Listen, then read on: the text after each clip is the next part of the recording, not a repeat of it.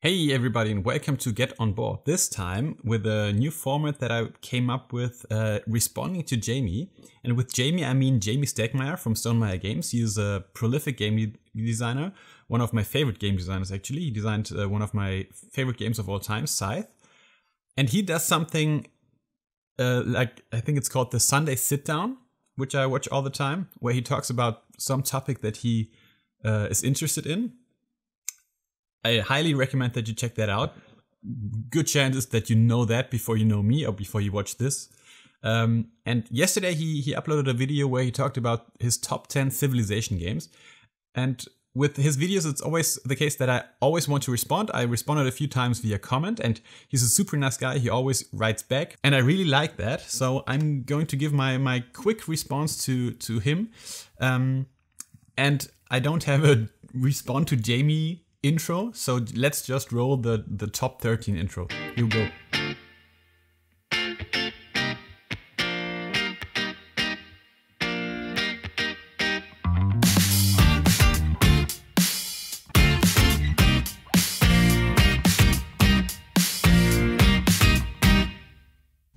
So let's just start with a few honorable mentions, a few games that I haven't played yet, but I just bought them because I like Civilization games and the idea of Civilization games so much. Progress, Evolution of Technology, which only focuses on the tech tree element of civilization building games, which for me is almost the most fun thing I can have in a civilization game, like building those achievements that humanity made over time. And I thought it was super clever that you can build some inventions, and if you have a certain invention, you can build up on that and get better, which is, I think I like the idea. I haven't heard a lot about this game, but I certainly like the idea and will get it to the table, hopefully sooner than later. Then one game that was on Jamey's list, The Golden Ages, which sounds like a really, really cool civilization game, might be a bit too Euro, because that's strange, because I really, really like Euros, but this game, just look at the board. It looks like maybe there's a bit too much going on. Maybe it's a little bit too, not complex, but like maybe abstracted. I don't know. Since it was on Jamey's list, I'm more inclined to try it out now. And the other game is Civilization in New Dawn. It was also on Jamey's list. And there are two certain things that make me want to play this game so much. One is this river element, that you pick a certain card, and when you use it sooner rather than later, it's not that powerful. But if you let it sit longer on your board, it gets more powerful as time goes by, which is very cool element of the game. And I played the predecessor of this game, which we will come back to in a second. And I guess this might be better, maybe better sooner, because I heard it's not that long than the other Civilization game, like called Civilization the game. It says 1 to 2 hours on the box, which is, I think, a big improvement. But let's come to number 13, and I'm surrounded by the Civilization games. I hope I have counted correctly that we have 13 here. Let's just count down and see where we end up. Number 13 is the game that I just mentioned. It's Civilization from Sitdown.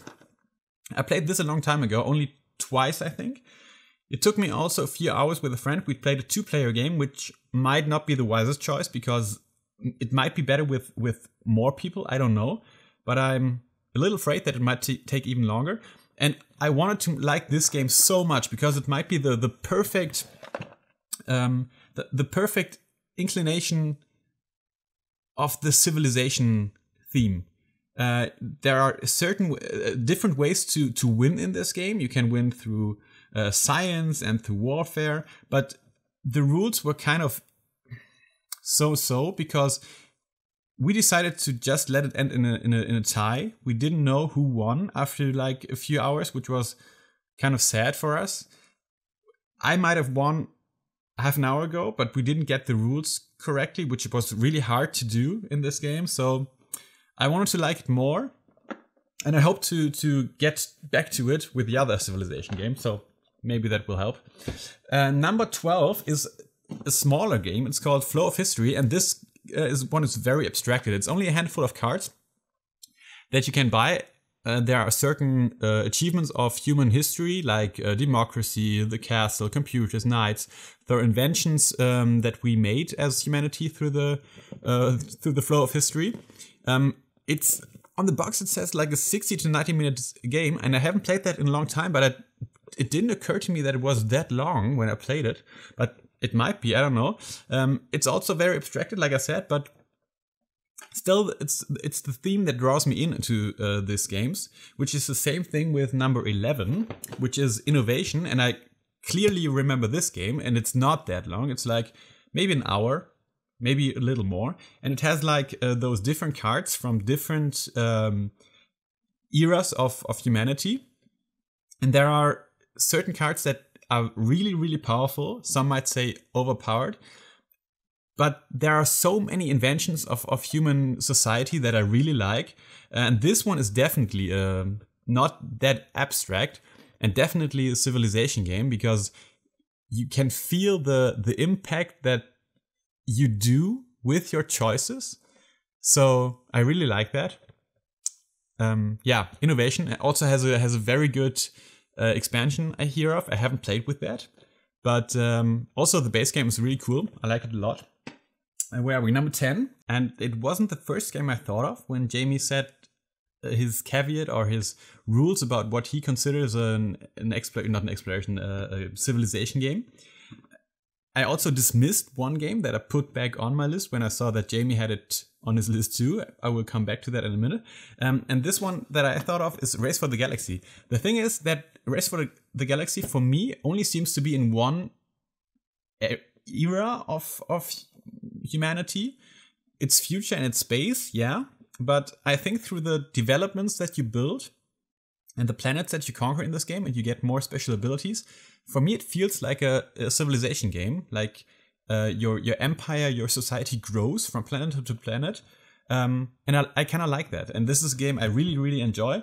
Also, each game is so vastly different from each other because there are so many cards. There's so much variety in the game. So I like that a lot. Then we come to a game which has definitely like this different eras. I don't know if you would consider it a civilization game though, because it's more like a city building game because you're only building a city, but it's capitals, cities through time. And what I like about that is that you have clearly distinguished buildings from different passages of time. You always stay in your same city. It grows and grows and grows, and it gets really big in the end.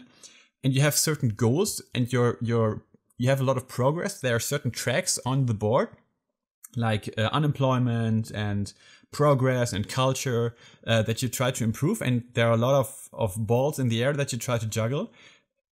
But for me, it really feels like a civilization building game. Only one city of one civilization, but still. So capitals. Cities through time, I like that a lot. Then one of the classics, it's a very heavy game, so I put it on the floor. It's Empires, Age of Discovery. It's a very heavy game. Is it a very early worker placement game? One of the earliest? I think so. I don't know. And there is a lot of abstraction going on in this game. It's also maybe only in one part of history.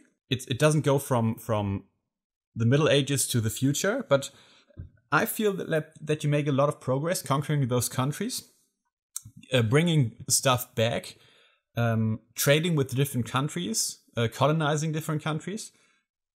There are lots of certain abilities that you can build and that you can gain through conquering those countries. There are a lot of buildings that you can build that give you special ability that only you can have, which I really like, and which for me is a big part of those civilization games. That your tribe or your society is very distinguished from the rest of the players. So this is a thing I really like. Age of Empires? No, Empires Age of Discovery. It was called Age of Empires once, I think. There are different versions. It's kind of confusing. Let's put that down. Whew. Then another game. Also, I'm not sure this is really a civilization game, but it's one of my favorite games. It's Ora et Labora. The thing with this is that there are a few times in the game where you get new cards added to the central board that players can build. And so you build around your monastery, you try to produce more stuff, and through the passage of the game, you can produce more stuff. This might be really on the edge of being a civilization game. I kind of see that. But for me, it hits that same spot, like this evolvement of we produce like only small things in the beginning, and then it ramps up, and in the end we have like this whole production machine, and we have a lot of stuff going on at the end, which is kind of something for me that I always wish that some civilization games have. Then one game I was a little surprised not to see on Jamey's list, because this for me is kind of a civilization game. It's called The Deus. And in this game, I really like that you have a lot of cards that you can combine. And when you play one card, you also activate all the cards of that color that you have played before. So you can combine and make huge combos, which will allow you to build more houses and more military forts on the board. So this is really, for me, like one of the coolest civilization and building and exploration games. And exploration is, for me, it's a big part of every civilization game, that you try to explore the world. And Jamey talked about games that have a board or a map more than and some shy away from that because they abstract that. And I like both. This has a map, but it's kind of an abstracted map. It's not a hex, it's like these circles that are connected to each other, which is the first game that I ever saw that did that. And where you move your wooden pieces around, like ships and monasteries and other things. This is a really cool game. I think a very underrated game. I don't hear a lot of people except Z Garcia from the Dice Tower talk about that. But I really like that. Deus. I don't know at which number we are. We might be at number 4. I don't know. I have lost track. I'm sorry. Another game that we haven't seen. No, I think we are on number 5. I think we have to be. That we haven't seen from Jamey. It's called Amerigo. Also more like maybe a conquering exploration game. But with all the things that you do here, I feel like it is a civilization game where you get to the new world, build trading houses, try to conquer different territories. Very much abstracted. And I'm sure a lot of you would disagree that this is a civilization building game because you are not like different enough from each other. But I still get the vibe when you move around your ships and you try to get to different spots and build your trading houses. But I could see this one being argued about the most from all of my choices, I think. But I just really like that. And sometimes for me, it's hard to explain when I get this civilization feeling. But we will come back to that in a minute. Number 4 is a game that I really enjoy. It's Imperial Settlers. And by the way, I have to say, I did not order them by how much I enjoy those games, because I enjoy Race for the Galaxy much more than I do Imperial Settlers. But I order them by how much I think they are, or how much I get the exploration and civilization building vibe from them.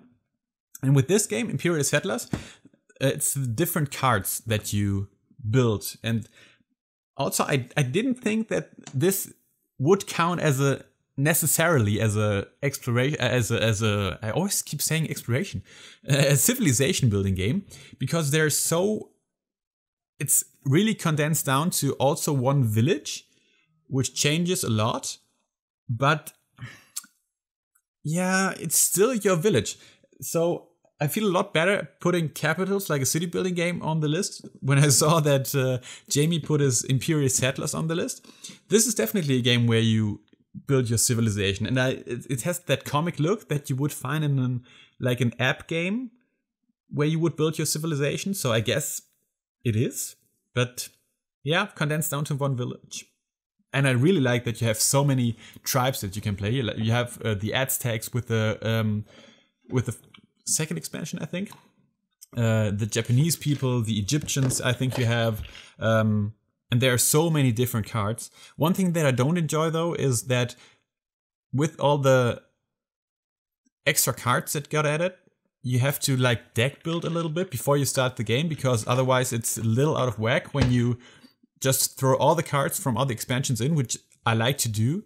And you can draw all the strong cards and your opponents get all the weak cards. So most of the time you have to start the game picking cards which you would want to have in your deck beforehand, which is not a thing I'm a big fan of, but the game is still very, very fun. I'm super excited that there will be a new version, I think, or like a follow-up coming out this year, 2019. I'm super stoked to see that.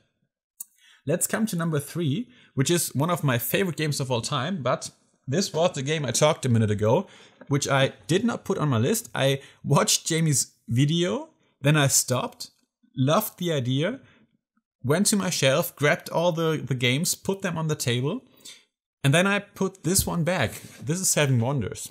I like that game a lot. It's super heavy because all the expansions are inside it.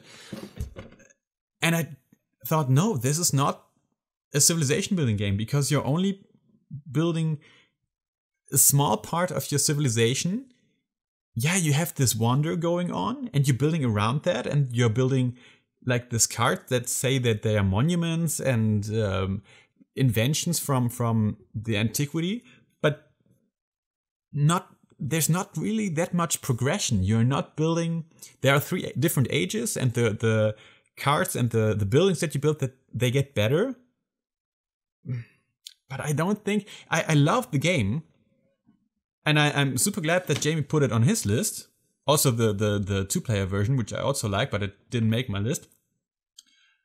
But I don't get that civilization building feeling a lot. I don't know why. That's different though with my number 2 and 1, and I think they are interchangeably.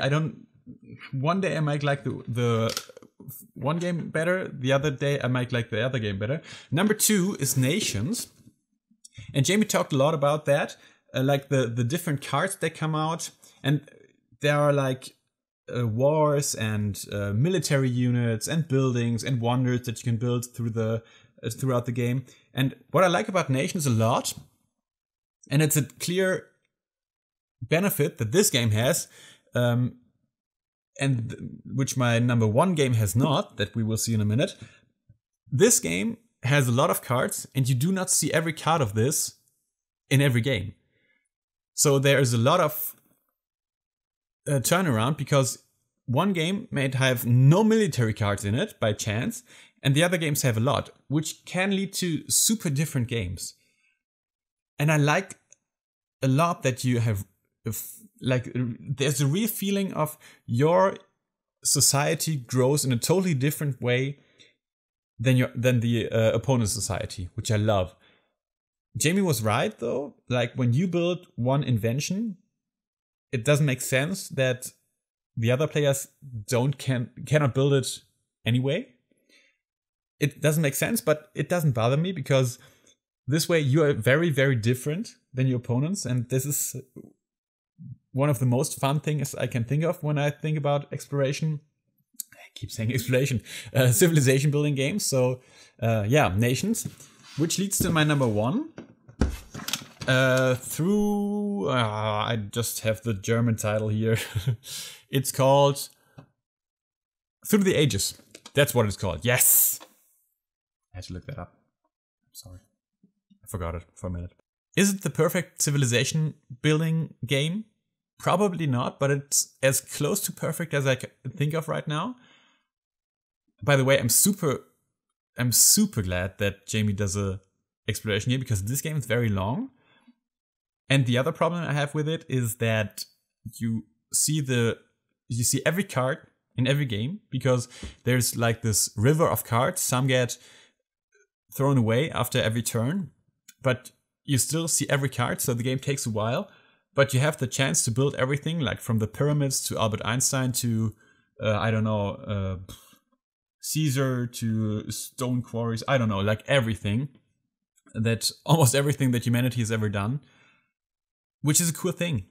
And it's very intricate. There are a lot of moving parts, and it's a very complicated game.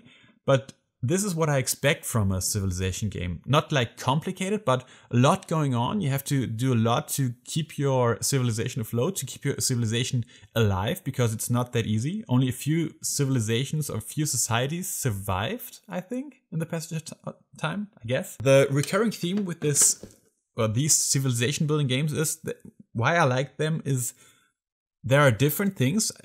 I told you throughout my list what they are, but it's the scope of things that happen that really make an impact. After you have played a game, after you have finished a game, you look on what you've done throughout the game, and it's really like, wow, I achieved a lot. And this is what to different means. Every of those games achieves it in a different way, but I always think, wow, that was kind of memorable. And I hope that Jamey does that, and I am super sure he does that with his game.